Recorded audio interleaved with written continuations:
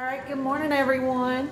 We're going to go ahead and get started. Thank you all for bearing with me trying to get my technology. It's different everywhere I go, so trying to get it together. I'm Rachel Njenga. I'm one of the PBIS ISF consultants at the Kentucky Department of Education. And this is going to be my 4th year there. Prior to that, I was a classroom teacher, 2nd grade, special education. I've been a para. I've helped be a bus monitor, long-term sub. So I definitely had some experience. In the classroom, I worked at the same school in Fayette County for about the last 10 years prior to KDE. And I worked at a school that started implementing PBIS, positive behavior interventions and supports. And I wish I knew now, what, way back then, 10 years ago, because it's really hard that first year teaching. You go in and you've had all the classes and you think you know it all, and then when you go in, it is nothing like they teach you in class, I think. I was like, just very few of the things did I learn from school. I want you guys just to be present, be alert, silence your phones, but take care of your needs. If you need to go to the restroom, whatever, take care of your all selves, because that's really important to make sure that you all taking care of your own needs. Today, we're going to start with some objectives. So to obtain information about positive behavior interventions and supports in the classroom, and to review Tier 1 interventions to start the school year and refresh classroom strategies with a proactive approach, whether you're virtual, in person. Now we never know when it's going to go back to virtual, or things are so different than it was, a few years ago. One of the things I always do, I'm a pug person, pug owner, so I always have to have a pug something in my slide. So just do a group check-in, and you guys can do this at your table. Just turn to your neighbor and give them 3 words that you're feeling today. You might not can read this, but just tell them 3 words that you feel today.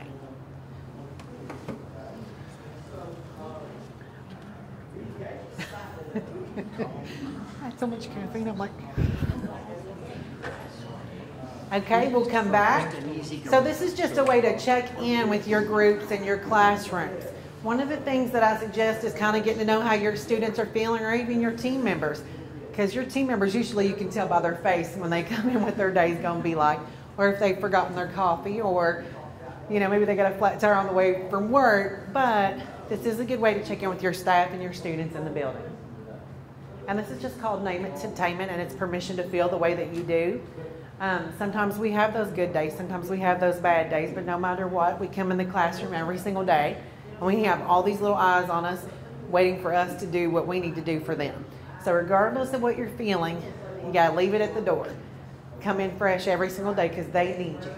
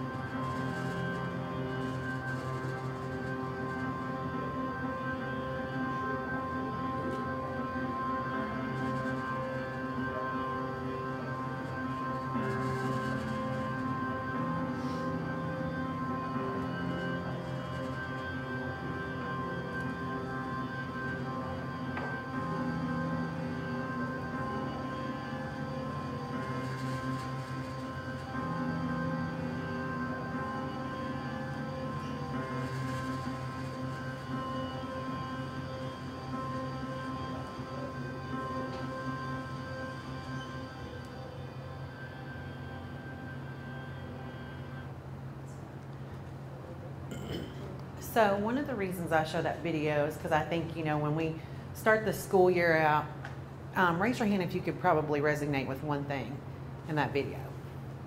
I know I could. So it could be a student, it could be something that you're personally dealing with. But how we respond to kids is ultimately going to determine what our classroom looks like. And a lot of times we often say, that kid is so bad. Oh, he's rough, he's this, he's that. Most of the time, the students that are acting out, we all know there's something else going on. So we want to make sure that we're really looking into what that might be and being considerate and just thinking about, how can we do things differently when we know the kids that are coming in from all these different situations. So PBIS, it is a data-driven decision-making framework. I'm not going to go into everything today because I really want to just get you guys through the strategies. But one of the things I want you to think about is how you teach every day. It's not just content. If you can't have your classroom management under control, you're never going to get to the content. Or you're going to struggle trying to teach the content because you got so many kids interrupting or not doing what they're supposed to do. And it can be stressful and it can be frustrating, and then, all of those things is going to make for a long year. So I encourage you to focus your first 3 days of your classroom teaching your classroom management. That means teaching the kids, what are your expectations for them from the time they come to your door to the time that they come into the classroom and sit down. What does that look like? It's going to look different for every single teacher because your classroom is different, your group of students is different, but what is it going to look like for you? We can't discipline a student if we haven't taught them the expected behavior that we expect from them. So if you want them to come to your door every morning and say, hello, Mrs. Jones, good morning, go straight and hang their backpack up, get their things out, put it in their desk, start their morning work. What does that look like? What is your procedures for that? Because you want to practice that with your students. And it sounds crazy, but kids don't know what they don't know. So we can't discipline a student if you haven't taught them what your expectation is. So you have to teach all of those things, whether it's reading group, what does that look like? How do they sharpen a pencil? What does that look like? I know it sounds ridiculous and it can be redundant, but it's going to make your school year so much better because they know what that looks like. Practice it, practice it, practice it, model it. Show them, have them show you what it's supposed to look like. Continue that process so that you guys can see they know the expectations. Then you can get to the content and the things that you're trying to get to. Even from the time they log on to a computer to the time that they're going to transition somewhere in the hallway. We know transitions can be really hard. Part of my job is looking at the state behavior data, and one of the things I would tell you, classroom management is the highest of all discipline issues. So it's always in the classroom. So that tells me that, somebody's struggling, or, maybe they haven't been able to get a behavior under control, but that is where also the kids feel safest. So they feel like they can act up in front of you and you're still going to love them, They know that it's just like being a parent. Our kids act worse for us than they do anybody else. So just remember that if you can't discipline them until you've taught it to them. So PBIS is built on those data, outcomes, systems, practices that you put in place every single day. Today we're going to focus on Tier 1, which is that green, which is like 85% of your students, or 80% of your students. You're going to come in and you're going to think, what am I going to do for every single student in this building or in my classroom? What does that look like in my classroom? That's going to be the content you teach, the behavior management you have in place, all the social emotional learning components that you might have in place in your classroom. Mental health, we know, is a big issue before all the things that's happened up until this point in the U.S. and in our areas. So focusing on what that looks like in your classroom, relationship building, building a community in your classroom. One of the things that I would encourage you all to do is think about how you can build a classroom community, because those kids are going to be together from here until their senior year, hopefully. So you want them to have those strong relationships and get to know each other and have those good, strong foundations. It's funny because if you have special education students that are with a group, I've noticed as the years go on, the kids that they grew up with always kind of support and look after them when you have that close-knit community.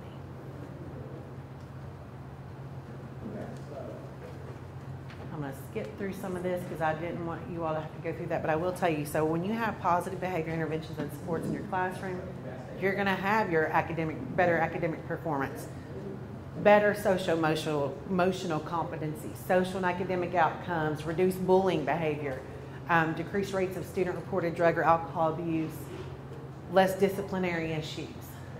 You all are going to see changes just by getting your classroom management into place. You're going to get better outcomes for academics and everything else in your classroom. So in Tier 1, which is for everyone in the classroom, I want you all to think about how you're going to use your data in the classroom. How are you going to collect your data? What kind of data are you going to collect? We know we've got our grade book. Okay, do we collect behavior data? Absolutely. What's that going to look like in your classroom? You know, if you've got a behavior chart so you can kind of keep up with things that are happening so that you can go back and look and say, okay, Braun, she is a problem child and she will not quit interrupting class. But it's at 9:05 every day. Well, at 9:05, she acts a fool. You know why? Because she don't want to go out in the hallway and she don't want to transition to another classroom because she doesn't like change. But how will I know that if I'm not marking these things down and trying to figure it out? So making sure you know you have your dates and times of things that are happening, whether it's not transitioning well or talking too much in the classroom, or maybe it's art class that's the issue. Maybe this one student and the art teacher have an adult-child argument. You know, we are human. We don't all get along with each other. You all can probably think in your head right now of a student that was hard for you, or maybe an adult that's hard for you in your life. It's human nature. We're not always going to get along. But if you don't monitor your behavior data, you're not going to know what the problem is, and you're not going to be able to find a way to fix it if you can't record it, look at it, be able to go back over it each week. And I would encourage you to do that, especially if you have students that are really struggling. And find a good, I always say you have to find what works for you when you're collecting data, what makes sense to you. If you don't have a school-wide data collection plan that's already in place and you're going to create your own table or whatever, make it work for you and what is easiest for you. Because I think working harder, or working smarter, not harder, is what I believe in.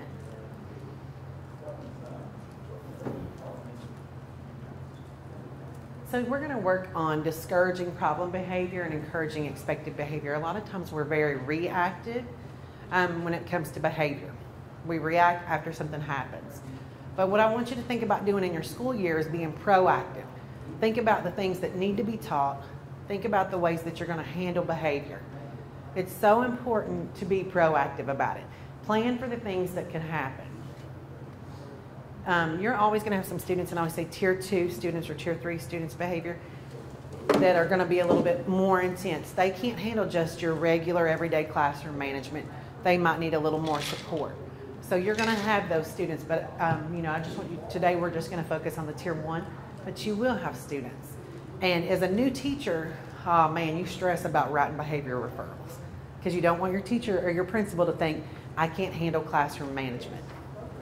But here's the thing, what if you can't? What if you need support? Because I was terrified to write up a referral because I thought that my principal was going to be like, oh man, she can't do this. I needed help. My first year was rough.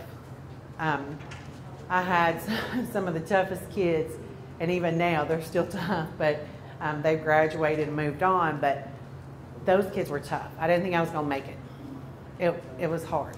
My first long-term sub position, and I've told this several times, my friends here, they've heard it. I was in a classroom, high school classroom, and man, I had 70 minutes blocks. Well, my fourth block period was the longest 70 minutes of my life. I thought, I cannot do this. And you all, if you've already been teaching, you probably know which students I'm talking about, because it's the ones that just, man, they stole from me, they would fight, they would argue, they would fuss, they would, they were the worst of the worst. One of them specifically would come in, he'd slam that door open, within 20 minutes he'd call me whatever name he wanted to, he's rolled around the floor, acted a fool, and walked out. And I thought, I got to do something because I'm not going to be able to do this. You know, it was a long-term sub, and I thought, this is my opportunity to get a full-time teaching position. So, I was like, I don't want them to mess it up, and I don't want to mess it up. So what do I do? So I got to know this student.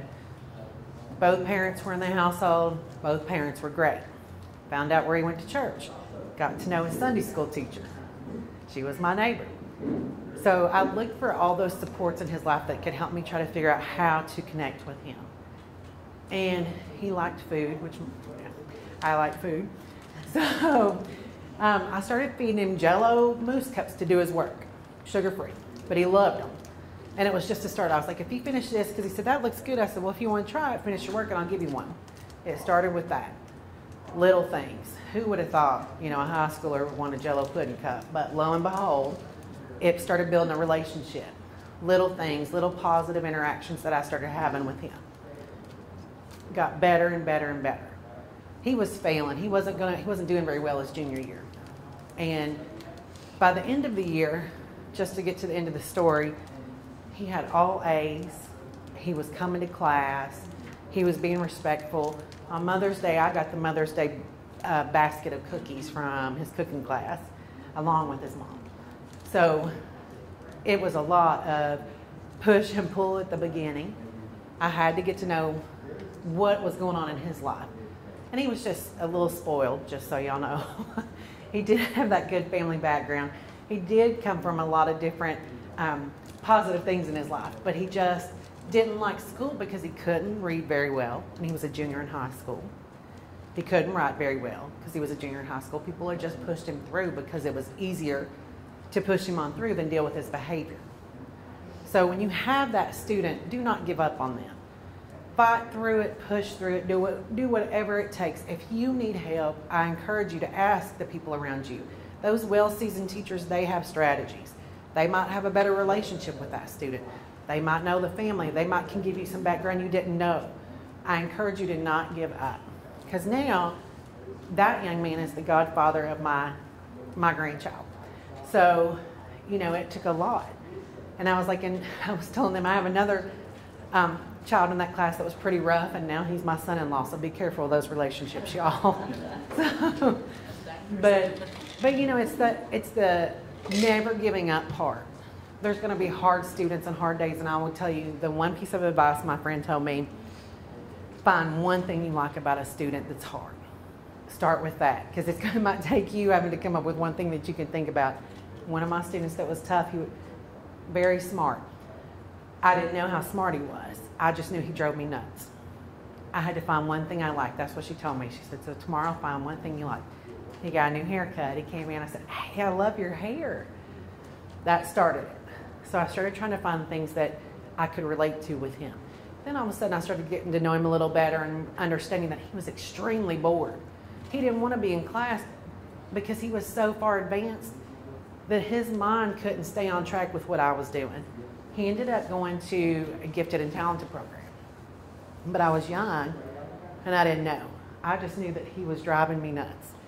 So there's going to be students that you're not sure about, that you're going to struggle with, and it's normal and it's just part of teaching. And then there's going to be the students that's always going to have the right answer and do all the right things. So we're not going to take that full time, but I want you guys to just take a minute at the table and talk about ways that you all might collect this behavior data. I want you all to think about, of course you're going to have the name on there, right? What could that look like in your classroom? What's it going to look like for you? One of the things I will tell you that people always miss is having a column for motivation, which means what is causing this behavior? What could be possible motives for them to do this? Have some little notes for you to keep for yourself, because that way you can start investigating, trying to figure out why a kid's acting out. It's like a puzzle piece. And it can be the craziest things. I've had one that didn't like the perfume that I wore because it smelled like his mom, who had just passed away. So there's things that we don't know or think about when we go into the classroom, and it can be some of the strangest things. It can be from them getting the wrong cereal in the cafeteria line to not getting the drink before they came in the door. But, we have to figure out what's causing those behaviors. So just take a minute and talk about data collection, what that might look like in your classroom this year.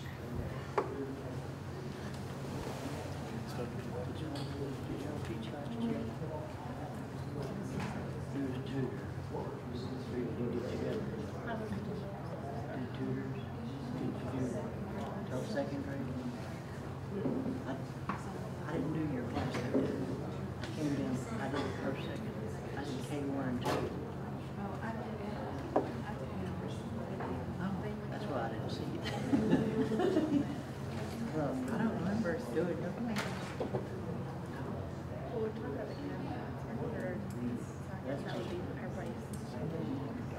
Something similar, something.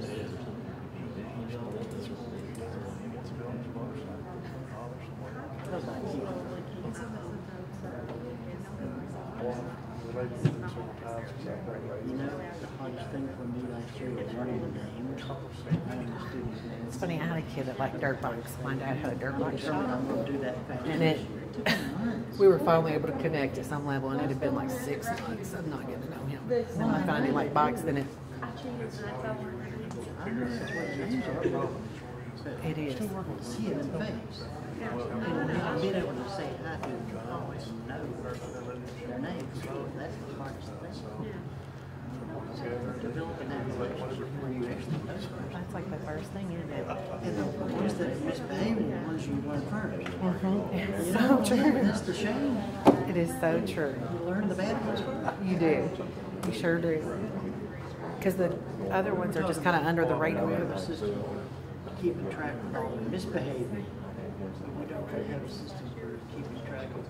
And that's one of the things I was going to talk about too. So yeah, because I know that was how it was for me. Students that are under the radar, you know, and doing all the right things.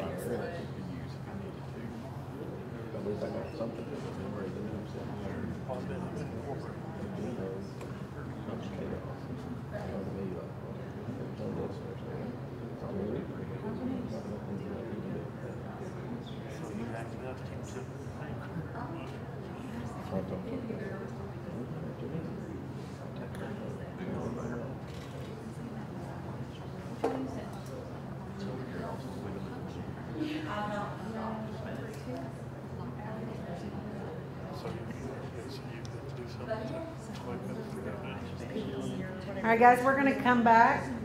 I love the conversations you all are having, and it's funny because we talk about the kids that we get to know first at this table who is saying, hey, we get to know the kids that are exhibiting all those behaviors first because, well, let's say they want to be seen and heard, and we get to know those kids really quick. And we keep a record for those kids, but what about the kids that are doing things right? And it is hard because a lot of times, I can tell you my first year teaching, my interactions with the good kids was limited compared to the kids that I had that were making, you know, bad choices. But the kids that were making good choices, I didn't interact with them as much because I didn't need to. That was the wrong answer. I wish somebody would have told me back then, you know, you really need to focus on those kids too, because I was so focused on getting the behavior under control, and it's hard to find that balance. But, you know, one of the things I will tell you, I put notes, and you might get one of these during my training today, and I would take it and stick it on their desk. And it's just a positive interaction to the kids that struggled getting seen or heard because I was so focused on the kids that were, you know, causing the chaos or disruptions. So I would put a little note on their door, or on their desk. Later, I learned how to do this. Not my first year, not my second year, probably like my third or fourth year. And I started putting notes like, hey, thank you for listening. You're doing a great job. Thanks for always making good choices. Just little notes that are important to them and makes them feel better. That's one of the ways that I tried to have those positive interactions or have lunch with them or give them some things, because most of my day was spent trying to put out fires, you know. So trying to be proactive, though, instead of reactive will help you limit the amount of fires you have to put out. Teach those behaviors that you expect in your classroom. One of the things I'll tell you about collecting data, think about your referrals that you have on each student, location, time, student, day of the week, grade, whatever, you know, wherever their location was. All those things helps you determine, is this really what I need from these students? Like, what can I do to change their behavior? But you have to have those things in place. And I loved hearing the conversations, because at every table, it became about the relationship. Because you can't get behavior under control until you have a relationship with that student. And that can be the hardest part, because sometimes it's hard for us too to get past that. they wore me out, but at the end of the day, they're still a student and they need your attention for some reason or the other. They're acting out for some reason. They don't just come in with these behaviors. And they don't know. Kids don't know what they don't know. We can't expect them to come to school. Some of them have never been to school before. So we can't get upset when they don't know something. It's just like adults. We don't know what we don't know, so the kids don't either. So let's look at, I'm just going to show you a brief minute of this because I want to get to the activities of what you can be doing in the classroom for the first of the year.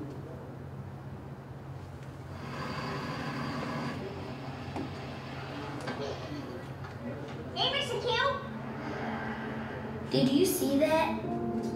Why would somebody do that? Please go into the classroom, no talking, quietly. Hey, Miss Meredith, how you doing? We need you How inside. do you think that makes us feel? I forgot my number. What's your name? Jordan? What's your last name? Carter? Go ahead. School is hard enough. Come on in, sit down quietly at your desk, and begin writing. This kind of stuff just makes it harder. I said quietly, please. Who's talking? Is it you, Sophie? Don't let it be you. Don't believe me? Sophie. Please just lie.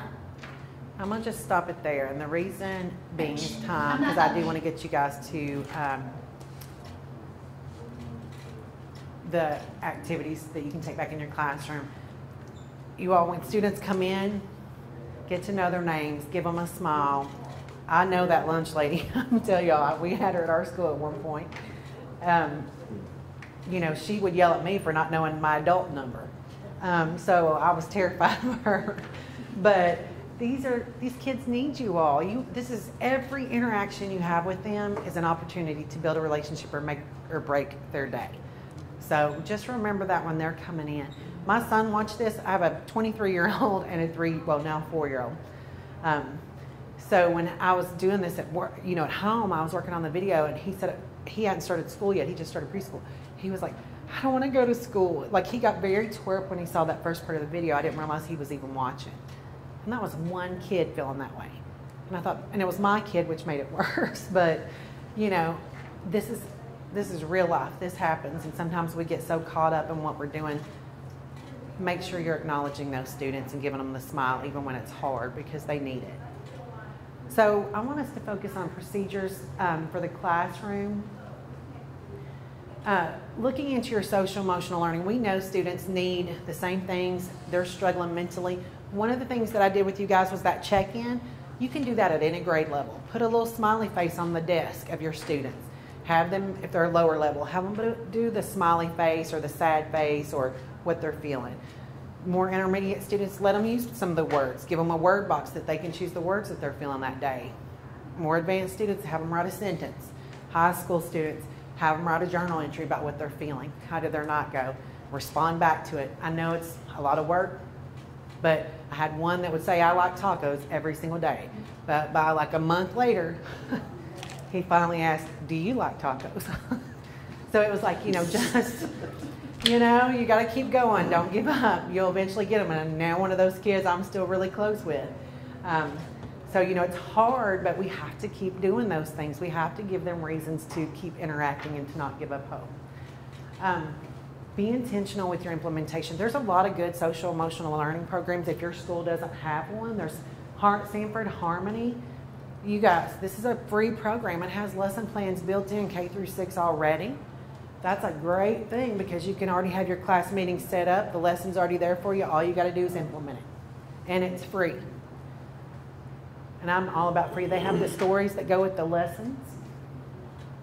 I just learned about this on Microsoft Teams. If you download the app, there's a new program called Microsoft Reflect. It's a check-in program. So kids could come in and check in on the computer every day and let you know how they're doing, and you could keep up with that data. And it already kind of aggregates it for you, so you can kind of see, oh man, half of my class is really struggling. Or maybe there's some specific lessons that they feel like you need to pull out, and they'll give you that information in the lessons for it. So it's really a good program. Check into that. Again, it's free. And you can see about growing your emotional vocabulary, developing growth mindset and confidence, and you can put your students in. Just a good way to check in. That could be at any level. Acknowledge efforts. Plan to reteach and restructure as needed. You might have a day where the kids are just off the charts, especially after breaks. Long breaks are the worst. When they come back, spend a day or two, maybe even 3, reteaching your behavior expectations because they probably need the practice. And that's a way to get your behavior back under control before you lose it. Because when students come back, they've forgotten everything they learned from day 1. I don't know what it is about having that break, but it could be 2 days, 3 days. They come back, they have forgotten everything. Allow students to work into the process of your teaching expectations. Use kids to make videos about teaching expectations. High school students love doing this.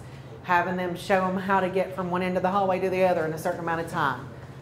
That's one of my favorite videos that I teach in one of my PBIS lessons. It was a high school student. He's like, I'm going to make it here in 3 minutes. I got 3 minutes to get to class. He's passing everybody. He's like, I don't have time to talk to you because I'm not a player. And it was like a group of girls. I don't have time to talk to you because I'll talk to you guys in the afternoon. He just keeps moving. We know that doesn't always happen in high school world. But it was a great little video to just kind of show different ways to develop your positive behavior interventions in your classroom and in your school. Teaching context. We're adults. We know when to dress up. We know when to dress down. We know how to act in certain places. It might look a lot different out with our girlfriends or guys on a Friday night than we do on a Monday morning in a classroom. So, teaching context. Teach them what it looks like in the bathroom. Teach them what it looks like in the hallway. What your expectations are in every area in the building. Cafeteria, special area. If you're going to have people coming in to do, like the special events, what does that look like? You have to teach these things because they're not going to know if you don't teach them. And I'll let you guys read this. This is just one of my favorite things that are one of my little favorite quotes because I also do teach it on the bus, but it's true on every aspect of classroom. You have to practice it if you want to be good at it. Same for behavior. You want your kids to practice it no matter what age level until they're good at it. And then kids start to know if what you're doing. They kind of catch on. Whatever programs you're using in the classroom, I'm behaving well. Are you sure you wouldn't like to positively reinforce it? Because they know if they're being good, they might get a piece of candy, they might get a sticker, they might get a kind word. Everything you give them does not have to be tangible, okay? It can be just like the stick-it notes or the kind words or, time with you at recess, maybe a 2-minute meeting with the teacher. Kids love that. Even high school students enjoy having a safe place to eat lunch, maybe if the cafeteria is overwhelming. I didn't know kids in high school level would like lunch passes with a teacher or, they love snacks just like everybody else.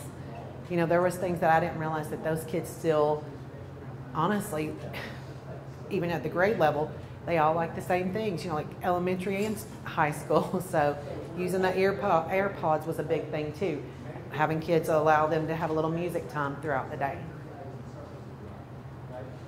You want to acknowledge your students. So if you don't have a classroom acknowledgement system, start thinking about what you can do to acknowledge your students and give them positive rewards. Our school had Dragon dollars. So, they could earn the dollars to purchase something at a store at the end of the week. We had Dragon Dots for school-wide so that we were able to do it school-wide. Are the kids making good choices all through the school year? In the hallways and things like that. That was one of the big things, was having a school-wide acknowledgement system. And if your school doesn't have that, you can always talk to your principal as an idea, like, hey, let's do something school-wide so that the kids, if they're in the hallways, they're making good choices. Anything that you can do to, positively reinforce behavior helps the student's behavior go down dramatically. And then, I cannot get this to look any different. Sorry, guys, on this slide. 5 to 1. If I'm going to tell a student, or I see a student doing something that I may not like, first thing I want to do is go over and be like, stop talking, or put that down, or put it back in your desk, or what. I want you all to think about 5 positive things you can say to that student, to that one negative. Because if all you're having is negative interactions with a kid, what are you going to get from them? Probably nothing much, are you? Because if you're given positives, they're going to be more likely to work for you if you're given positive interactions instead of negative. So I always think 5 positive things that you can do with a student. My team teacher would take 5 paper clips and he would move it to the other pocket. And he would try to think of 5 positives that he could find with some of his more difficult students. He would do the same things with the kids that were not just the difficult students, but he wanted to give students at least 5 positives, even to that 1 negative. We know it's important every time we meet with a student. Every word you speak, every moment you have is an opportunity to make a difference in the life of the child that you're with. And it does matter. And then, doing those classroom group contingencies, if kids are doing really good and they're really getting the lesson, give them all praise. Give them all those things. Now, do we give classroom consequences? Was everybody in class, making poor choices? No, you cannot give classroom, like nobody's getting recess today. I said that a million times probably my first year. Or everybody's losing 5 minutes of recess. I didn't know that it wasn't appropriate that everybody had to lose it because over half the class was acting up. I didn't know those things. But now that I do, now I know okay, there was 5 people that didn't do what they were supposed to do. That does not mean that the entire class has to suffer. So those 5 kids are going to be retaught my expectations during a preferred time of theirs. Not their whole time. I was never a person who would take the entire recess or silent lunch. Those things, that's just setting yourself up for failure because they can't get that energy out. So having those 5 students learn the expectations that you had for them again. Everyone pretty much likes to be praised, but you got to find out some of your kids, that do not like to be praised in person or out loud in front of everybody. Then you might walk over and, instead of interrupting or doing anything, just stick the note on there and keep moving. If they can't read, maybe it's a sticker of great job or just smaller words, depending on your student grade level, what's appropriate. Didn't interrupt, you just go over, you stick it on, and you keep moving. Kids love those notes. Clip charts. A lot of schools still use clip charts. If kids are doing things right, that's great, and you want to praise that. But if you start taking away those things, one, it's kind of like a public humiliation thing. If I were in here and I saw people on their phone, and I started taking your name and clipping it up, would you all be embarrassed? I mean, there was one lady, it was funny, on one of my trainings, she was an eye roller. And I was like, if I put her down here, which she knew, she was part of it, but she still was like, that's so embarrassing. And I'm like, it is. So for kids, you're labeling them in front of the entire classroom because you're going to have kids that stay on yellow or orange. You're going to have the same kids usually on the green and the blue and the purple. But those other kids are always going to be labeled like the kids that cause issues, and you're doing it in front of everybody. If you're going to reprimand a kid, do it in silence, do it over, get that audience away, talk to them quietly. If you have to take a kid in the hallway, or if you have to move all your kids somewhere to talk to that kid if he's, at a different level, whatever it takes, do that in private. The whole class doesn't have to know that you don't like what that student's doing at that moment.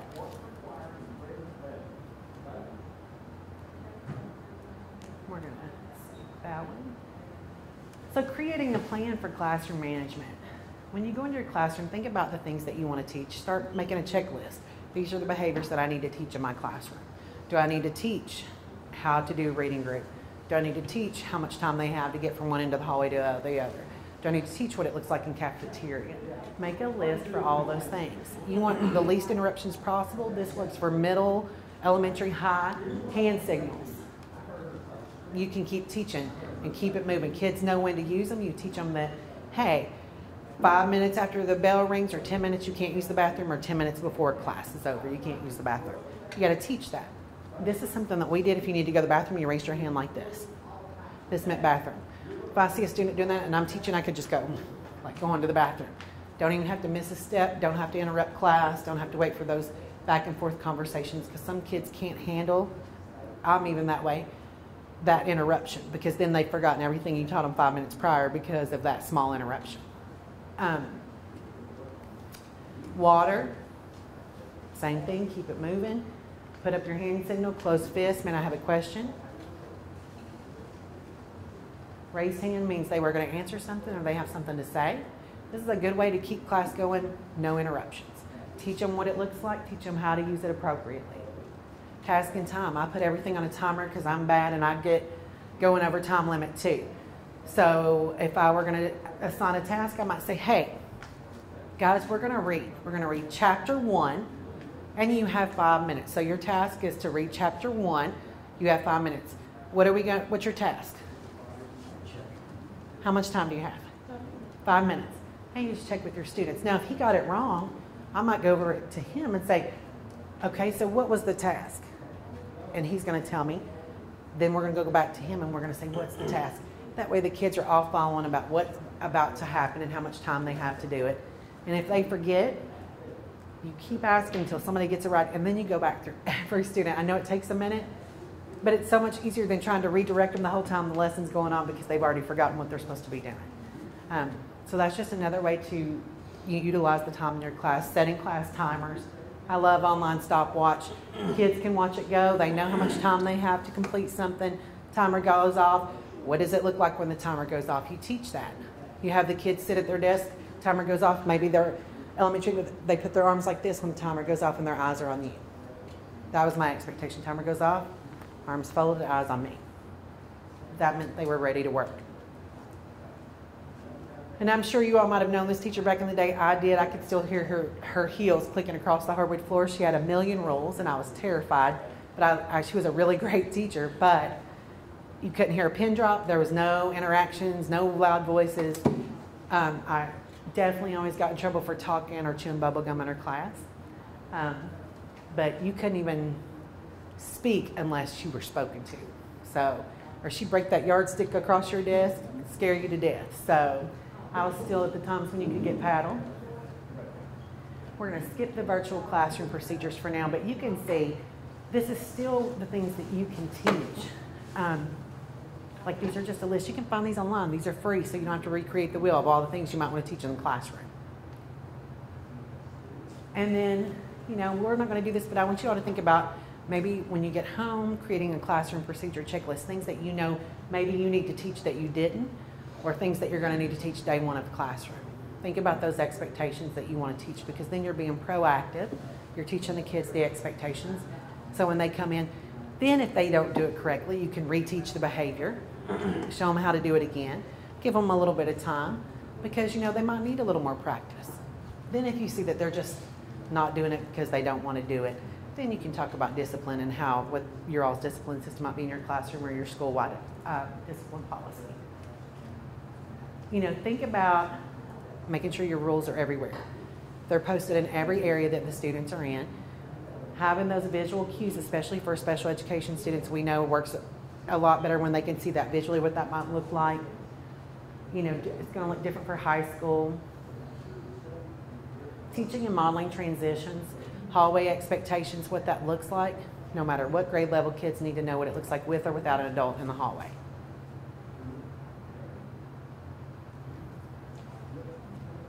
So, you want to teach and model everything that you do behavior-wise. You teach it, model it, have those kids practice it, and then have them show you they can do it. Over and over until you know that they've got it. Because you cannot teach academics until you have your behavior under control. And I learned that the hard way my first couple of years. I said if I could go back, 10, 12 years ago, I would be dangerous in the classroom because I know all these things that I didn't know then. So you got your classroom procedures and things in place. Think about what kind of students you have in your classroom. You want to make sure everybody feels included, seen, heard. Students with disabilities, making sure students understand what that means. And we don't have to tell them that, oh, so-and-so has a disability. No, but you can have books in your classroom about certain disabilities. You can have books that look like those students, things that are relational to the students in the classroom to help build that community and help everyone feel like they're a part of your classroom. Special education students having manipulative baskets. I am big on, again, working smarter, not harder. I want you all to think about the things that you can do. IEPs are hard to look at. We know, it's like 10 pages. Nobody has time for that at the beginning of the year. But you can do a little snapshot. You know, this is your people. These are the things that they get. So you know that that's their accommodations at the beginning of the year. You have that little sheet just to glance at. Okay, I know he gets extra time, so in your mind, it's easier to look at that than a 10 or 15 page IEP. So creating something for yourself may be a little bit more work at the beginning, but it makes it easier throughout the year. You can do something like this. You can keep this with your sub-plans too, so that people comes in, your special area teacher, so that they know that these kids get those accommodations. Teach your students in your classroom, whether you're special ed or regular ed, their accommodations so they know to ask. That's one of the things that I didn't learn till like 4th year of special ed. Like, teach your kids to ask for those accommodations. Teach them to own that this is theirs. You know, they're not going to get it unless they ask with some people. You know, having something like this for when subs come in, that way they know what to expect. They know what's going on. They know that a student might need a little extra support. You can create your own. Again, they have tons of free ones online if you don't want to recreate the wheel. A lot of special education teachers and regular education teachers don't have enough time to collaborate. But if you don't know something about a student or you don't understand a disability, talk to them, research it, ask for help. I encourage you to collaborate with your special education teachers as much as possible, or vice versa, because you are a team and that student is the responsibility of everyone. I used to hate when somebody would say, hey, I need you to come get your student. And I would be like, my student? What about your student? What about our student? It would drive me crazy because I was like, you know, this is a shared relationship here. So we have to all take responsibility for those students. Making sure you do your behavior plans and your behavior charts, making sure that you're making a way to plan to do behavior charts. It can be time consuming, but by law, those have to be done for your special education students. So if it's checking little smiley faces, and I know it takes time, put it on that clipboard, get it done. Because it's both the responsibility of the special education teacher and regular education teacher to make sure it's getting done. Your climate and your classroom is going to reflect everything that you are. Your kids are going to reflect everything that you are. And I say that not to like stress you out, but because, you know, if they're learning and the climate in their classroom is good, it's going to show in everything they do. The way that their behavior is in other classrooms is going to reflect you too. You know, are there going to be issues with certain students? Yes. But honestly, they are going to be a reflection of everything that you teach them in the classroom. These are just some books that I had in my classroom to help kids understand autism, you know, different things, different disabilities. There's tons of things out there that you can include so that kids understand without saying, oh, so-and-so is this or that. These are just some different books of accepted second grade core content, Cinderella, fairy tales. There is tons of Cinderella stories with all kinds of different cultures around the world. That's a great way to help kids understand the world around them. And kids that might be coming in from, I know there's a lot of foster care situations, so that you have kids coming from all over the state or all over across the country. And now you've got to learn about some of the things that might be different than what they're used to. Teaching those things and teaching acceptance. Bucket filling is a great way to also do something positive in your classroom. If you've never done this, there's a book, and then you can always have like kids do positive interactions. Learn to say compliments to kids because it talks about keeping your bucket full for adults and kids alike. That was something that my class did. They really enjoyed it. And then at the end of the week, we would put the bucket fillers in a basket and draw so many names in order for them to receive something special because they'd, you know, been kind or things like that. I want to make sure I'm on time. There we go. Oh, didn't mean to do that. Preparing for change. I don't like change most of the time, so I like to know when something's going to be different. Prepare your students for change. Now, one of my students, I could not. I'd just have to tell him on the way something was happening, because if I told him beforehand, my son's the same way, he would worry himself to death. So sometimes some kids, you just have to learn which kids do well with that and which kids do not, but preparing for change is a good thing for most of your classroom. You will have that select few that don't do well with it. So just kind of prepare for those situations. Emergency sub-plans. We know that this year's been crazy. The last 2 or 3 years, and even before that, nobody wants to come in and do sub-plans when they're sick. Nobody. I don't care who you are. So having emergency sub-plans, it takes a little work in the beginning, but just having a box with your lesson plan, your student list, student ambassadors that can, assist with things, emergency sub-lists, have those snapshots with IEP snapshots, your computer login, having your little tech guy that does that. Again, just a little positive note as you're going by.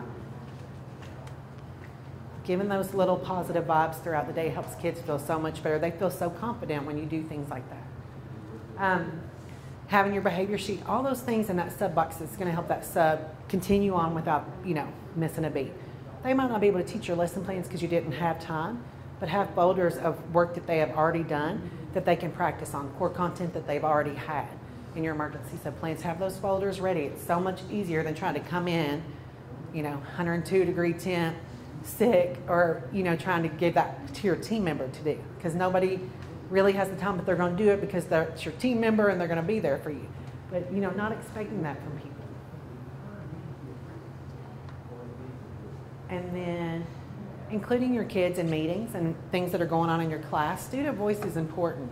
Students are going to let you know things that are bothering them, or they think that changes that need to occur. Include them in your things that are going on in your classroom. All the meetings. Maybe have some student voice on some of the committees throughout your building. You'd be surprised. And don't pick the kids that just, always do the right thing. Pick those kids that are difficult or hard, because, sometimes they have a lot more to say than we, than we give them credit for. So, include every kid, every student voice. Build those foundations. And, just think about for your school year. Again, teaching those expectations, your transitions. How are you going to give them praise? How are you going to reward them? Think about your data collection system and how often you're going to look at that in the classroom. You're going to be expected to do data for, big meetings and stuff, but how are you going to do it in the classroom? How are you going to follow your student behavior? Think about, every day when you come in, whatever happened with the student the day before, you leave it at the door. You can't hold grudges. You got to come in, you let it go. You had a terrible fight with your spouse. Come in the door, you got to let it go. Dog ran away. Oh, that's a hard one. You got to let it go. Then you can be texting somebody if you need to in the meantime and say, where's my dog? Or have y'all seen it? But you got to let it all go at the door, because those kids need every second of every day of you all. No matter the good, the bad, the ugly, they're there for you. And they might drive you crazy, but guess what? When you're not there, they are so worried about you. They're the one person that's like, hey, wonder where Mrs. So-and-so is. Wonder why they're not here. They will worry themselves to death. And it will be the student that drives you the craziest. But those are the kids that, are there for you every single day. They don't miss. They don't miss school. Those are the kids, they never miss school, the ones with the most behaviors. They're there every day. But be there for them. Be present. Give them everything you have, and don't give up. Build those relationships, because nothing is going to work in your classroom until you have that relationship with that student. Not behavior. They're not going to follow your rules or expectations if they see or smell that you're being fake with them, one, because they can smell it. But just be real with them. Let them see sides of you that they might not necessarily know. It's okay to share that you have kids, that you have dogs, that, you have a farm or whatever. Share some of those good things and bad things with them so kids know you're human. Sometimes they just need that. And then this is just something that I want you all to think about. Emotional well-being of teachers. 48% responded that they were okay last year. 52% responded that they were not doing okay. Teaching is hard, but we can be proactive instead of reactive. Do everything you can to build those positive behavior interventions and supports in your classroom. Have those positive interactions with those students. That's what's going to make the biggest difference in your classroom. Because again, you cannot teach academics until your behavior is in place. It just can't be done. You'll be spending your entire year putting out fires. And just take care of yourselves. Take care of your teammates. Make sure that they're okay. Check in with them. And again, I always review my expectations at the beginning and end. just like a teacher classroom, regular classroom. So we learned about some positive behavior interventions and supports. I hope you can find one thing that you take back to your classroom that was useful. I always say if you can go to a training and get just one thing, to me that's, that's something, especially if it helps. To review Tier 1 interventions to start the school year and refresh those classroom strategies, whether virtual or in person, we know that that has to take place. But just really, think about what you have to give every single day, and you have to, be strong some days more than you want to be. But those kids are waiting for you guys to come in. They're waiting on you every single day. And most of them, I'd say 99.9% of your classroom can't wait to see you when they get there every day. So just remember that.